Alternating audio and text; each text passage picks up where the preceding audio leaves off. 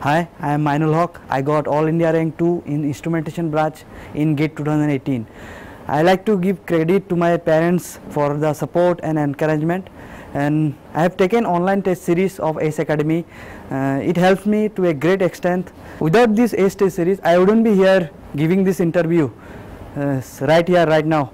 So I really like to thank them for their test series provided by them. ACE test series is quite tough compared to the others, and it helps me to a worst case scenario, because even if gate paper comes out to be tough, the ACE test series will help you. If you can score well in ACE test series, you can easily able to get more than 80 in GATE. For the future aspirants, I like to give tips for them that GATE is not that tough which you believe, because GATE is all about concept. Because when you learn, try to analyze the concept. Whatever the teacher teaches you, whether in ACE Academy or any other institute, try to analyze the concept, because it will help you build confidence.